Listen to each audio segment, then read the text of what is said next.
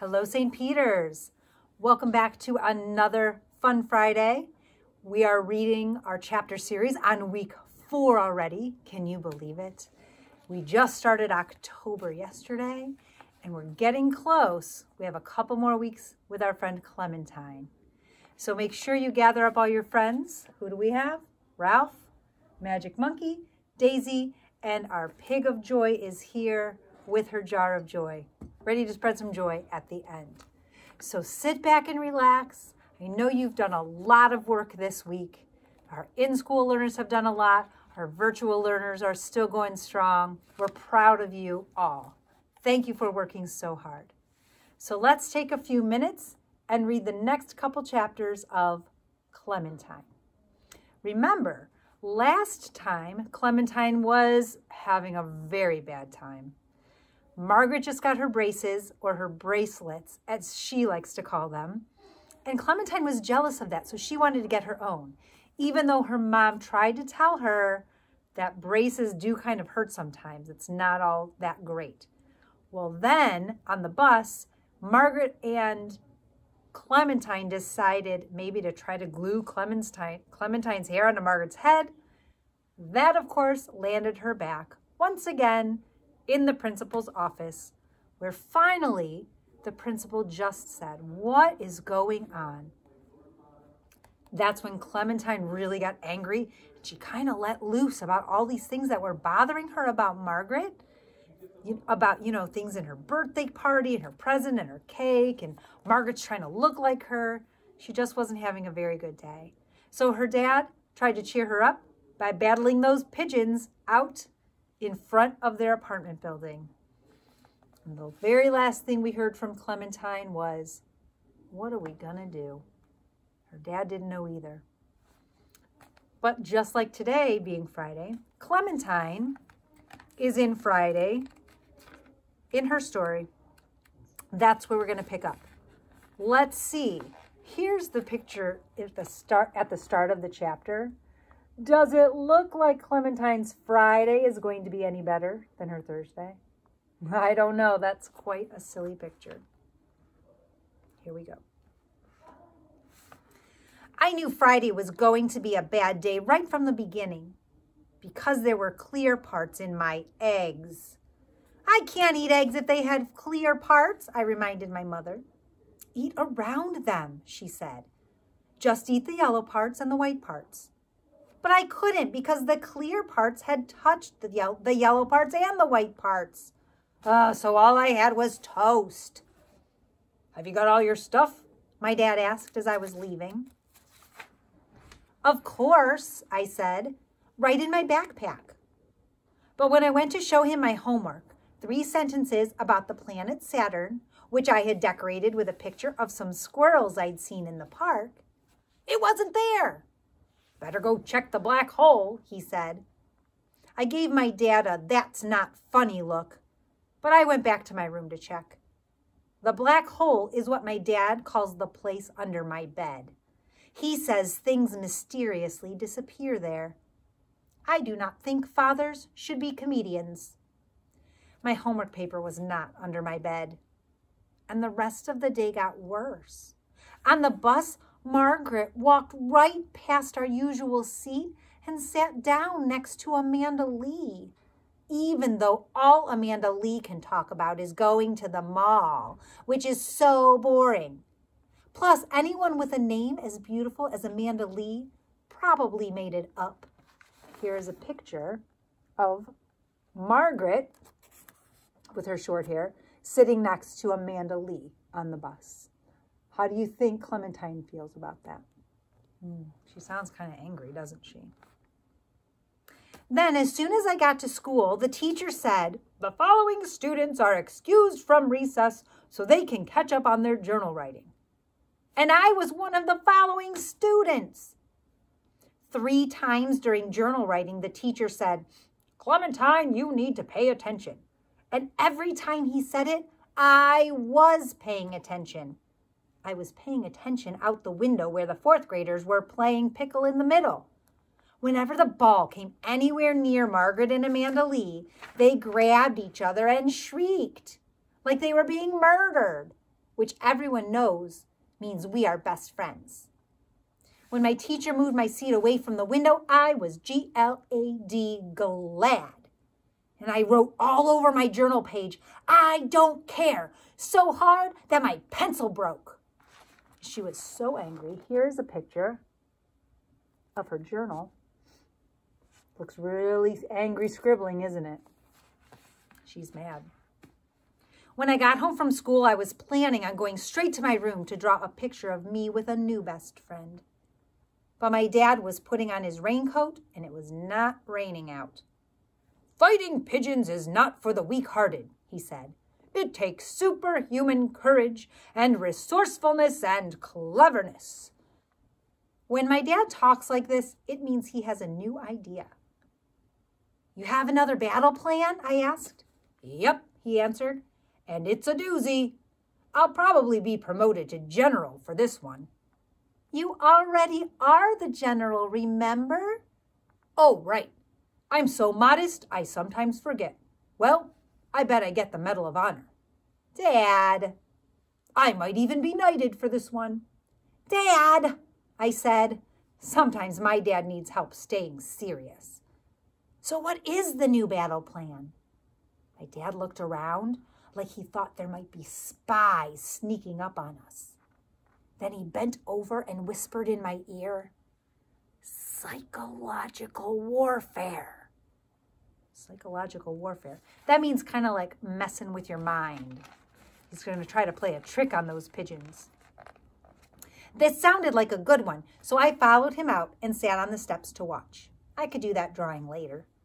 First, my dad hosed off the sidewalk, then sprayed the pigeons until they flew away. All the time he was muttering things like, "Oh, they're crafty all right, but I'm craftier." And "It's a little-known fact that pigeons were the 8th deadly plague to visit Egypt." Then he pulled a brown plastic owl from a bag. He got a ladder and climbed up and put the owl right on top of the lion's head over the lobby door. I asked him what that was for. "The pigeons will take one look at that owl, and then they'll head for the hills.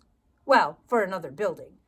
Pigeons are deathly afraid of owls. Yep, I'll probably be knighted." "It's plastic," I reminded him. "But the pigeon doesn't know that. That's the brilliance of my plan." I didn't see what was so brilliant.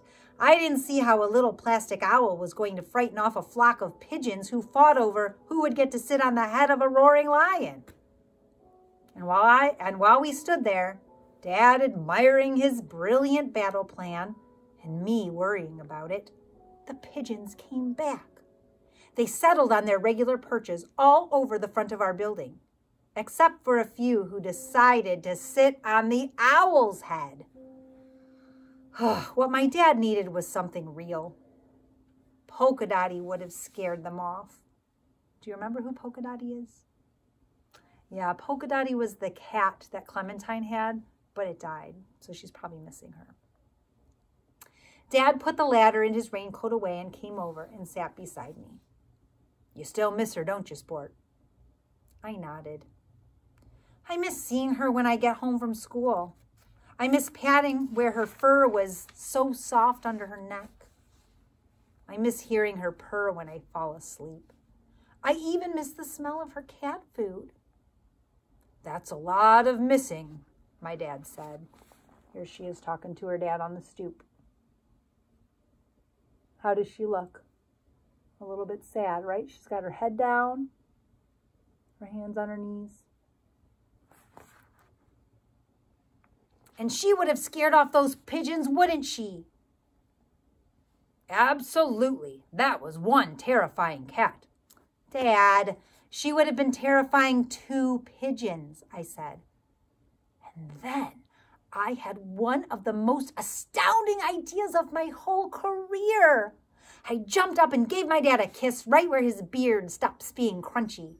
Then I ran back into the apartment, went to my bedroom and reached under the mattress where I keep my favorite pictures of Polka.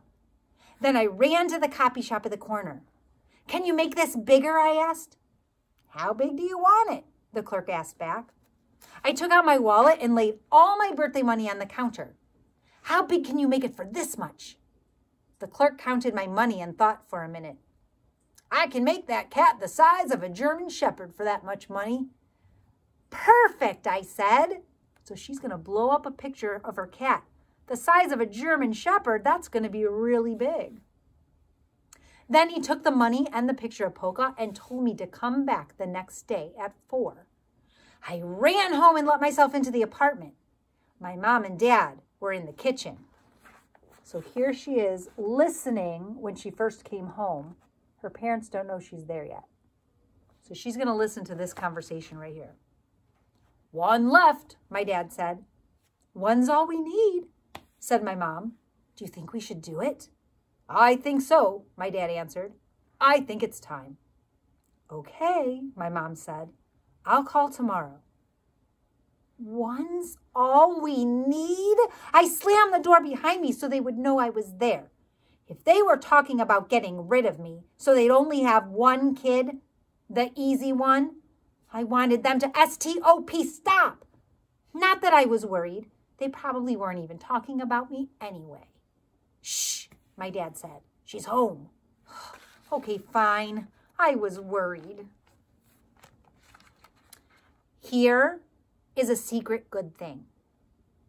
Sometimes I like journal writing at school because I can remind myself of things I might forget when I am a grown-up, like that I plan to smoke cigars. And I do not plan to get married. Cigars, yes. Husband, no. What if I forget these things? One more thing to remember when I am old, if I ever do get married, which I will not, I will only have 1 kid, the first one. She is plenty good enough, even if she's the hard one. Nope, no need for another kid, even if he's the easy one. Although thinking about my brother and the idea about my journal gave me an astounding idea on Saturday. Last week, Turnip had to get a shot at the doctor's, and he was so mad about it, my parents let him rent a video and eat gummy worms, even though they are usually the Sesame Street and carrot sticks kind of parents. So I pretended I had to write in my journal, even though I didn't because it was the weekend. And I pretended I was mad about it so my parents would feel sorry for me too.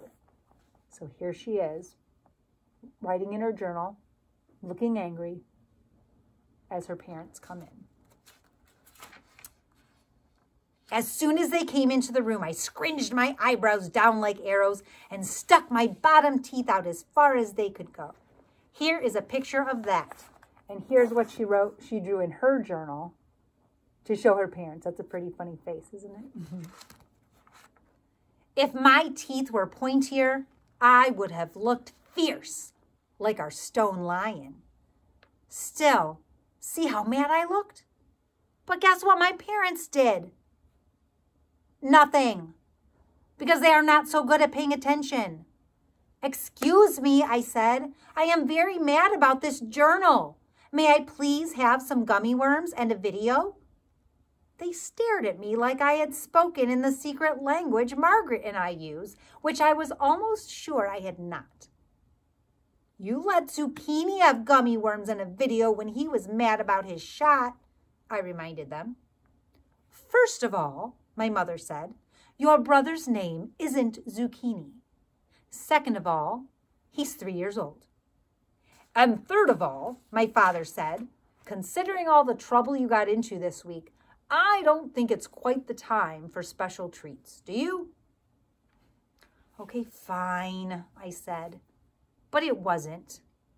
In the afternoon, my mom had to go to her yoga class, and my brother had to go to his Saturday play group. My dad was around, but he was up on the 2nd floor taking care of a plumbing issue. Usually on Saturday afternoons, Margaret and I play together. But now Margaret was not my friend anymore, so I had nothing to do, not even eat gummy worms and watch a video, for 3 whole hours until I could go back to get the big polka picture. Then I realized I didn't exactly know where I should put the picture once I got it. What I needed was one of the top windows right in the middle of the building where it would scare off the pigeons. Margaret's apartment was on the 5th floor. But I didn't think Margaret's mother was about to let a common criminal use her window. The man who lives on the 6th floor smells like mothballs, so I never visit him. The people who live on the 7th floor were away on vacation while their apartment got painted.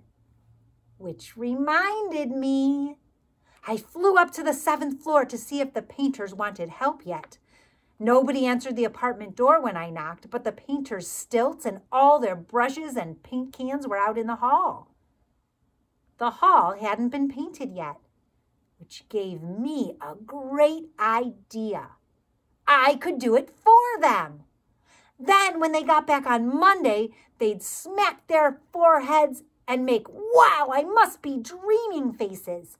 They'd wonder who had done such a great thing until I went up to him and told them, "Oh, it was just me." Is this a good idea? You think Clementine should try painting the hallway by herself? I don't think so either. I was smiling about all this while I strapped the stilts onto my legs. But when I tried to stand up, I fell right over. I tried again, and I fell right over again. Here she is on those stilts, trying to stand up. That is dangerous. 29 times I tried, which was plenty, believe me. So I was all done being there. Whew, that's probably good because she didn't paint the hallway that way. On the way down, the elevator stopped at the 5th floor. I got a little bit excited when Margaret got in and smiled at me. But then 1 second later, that Amanda Lee got in too. "Hi, Clementine. We're going to the mall," Margaret said. I turned around and pretended to be very busy pushing all the buttons until they got off. Then I went to my room and drew a picture of me at the mall with a lot of my new best friends. Finally, it was time to go to the copy shop, and I ran all the way, even though I probably had 2 broken legs from all that falling. When the clerk brought out the picture of Polka Dottie, my heart hurt so much I couldn't breathe for a minute. She looked so beautiful that big, and I missed her so much. I quick sucked in some air so I wouldn't faint, and then I said, "Thank you," and took Polka home, being careful not to fold her because she would have hated that. When I got to my building, I looked up through all the pigeons. At the very top of the building was old Mrs. Jacoby's apartment. I tucked the big picture of Polka under my arm, took the elevator to the 8th floor, and knocked on Mrs. Jacoby's door. "Can you put this in your window?" I asked. "The one in the middle of your living room?" Mrs. Jacoby said, "Why, certainly, dearie," without even asking why. And suddenly she didn't look so old or so boring. I went to the window and opened it. When I looked down, I could see the backs of 1,000,000 cooing pigeons. They covered every windowsill, every balcony, every ledge, every brick that stuck out even an inch. In between, I could see the sidewalk in front of the building, still wet from my dad's washing. I guessed this was what my dad meant about seeing things from a different angle, but I didn't understand how it could help. Mrs. Jacoby came over beside me and shook half a box of Cheerios onto the windowsill. The pigeons flapped up in one huge gray cloud, and my brain snapped. Hey! Hey! I ran out of Mrs. Jacoby's apartment and all the way down to my own, 8 times 12 stairs, which equals 96. "Dad," I yelled, "what if the pigeons lived on the side of the building instead of in the front? Would that be okay?" "That would be great," my dad said. "A miracle. Except, of course, first you'd have to convince 1,000,000 pigeons to move." "But if I could, would that solve the problem? You wouldn't care if they messed all over the sidewalk in the side alley?" "Nope, not a bit. Nobody uses it. The alley could be knee-deep in pigeon splat, and nobody would even notice. Fire away, I'd say." And then I ran all the way back up the stairs to Mrs. Jacoby's apartment and went right inside since the door was still open because that's how fast I was. "I'll run for your Cheerios every week," I told her. "You won't even have to ask me. every day if you want. But will you stop feeding the pigeons from here? Will you feed them from a side window instead? And this is what it looks like when she's feeding the pigeons out the window. This actually might be a good idea of Clementine's. I took her into the dining room and showed her a perfect place. Let's start today, I said, and I sprinkled out the rest of the box of Cheerios. And even though pigeons have teeny tiny bird brains, they got the message pretty quick because right away, a big flock of them flapped over. And it was even better for Mrs. Jacoby because this was her dining room. So now she could see those pigeons eating when she was eating. And then I was all done being there. So I ran back home to tell my dad the good news. He and my mom were in the kitchen starting dinner. So I told them and I told them and I told them. And my dad kept saying, way to go, sport. And my mom kept saying, thank goodness, now you don't have to spend your life cleaning up after those pigeons. They were so happy. But my parents were sneaky too. Somehow, while I was telling them about Mrs. Jacoby, one of them slipped me a colander of green beans and brainwashed me into snapping them. Here's the picture of her snapping the beans while she's telling them. She's so excited. I didn't really care though. Seeing the, wow, I must be dreaming faces on my parents was even better than it would have been seeing them on those painters. Unfortunately, they didn't have those faces very long. After dinner, my mother said she'd better get a little work done. Then she went to the cupboard to get her special markers, which were still in Margaret's room. You used the permanent. Those are for, what were you? It's a very bad sign when my mother can't finish her sentences. They're at Margaret's, I told her. They're fine, not even chewed on. I will go get them. Oh, no, said my father. We'll go get them. I think it's time we had a talk with Margaret's mother anyway. You go sit in your room and think about things.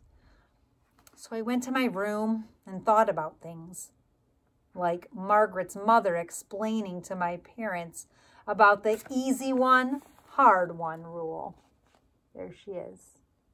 All of a sudden, she was up so high and now she's sad. We're going to stop right there. Clementine had a really good idea, though, with those pigeons. So I think maybe things will start turning around for her. What do you think? I love it. We have one more week to go with our Clementine story. 2 chapters left. I hope you're loving it just as much as I am. What do you say we spread some joy? How about it, Joy?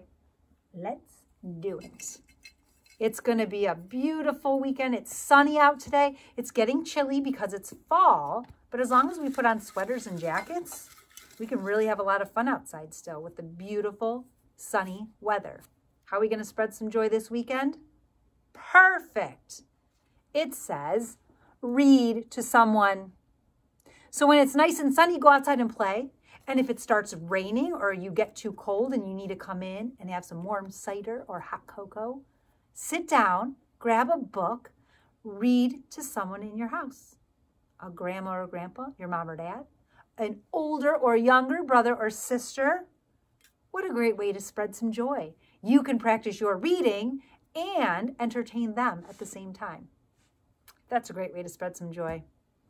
All right, boys and girls, I hope you enjoyed our latest installment of Clementine. And come back next week so you can hear how it all ends up. Until then, have a fantastic weekend. Have a wonderful week next week. And I'll see you back here next week on Friday. Keep spreading your joy.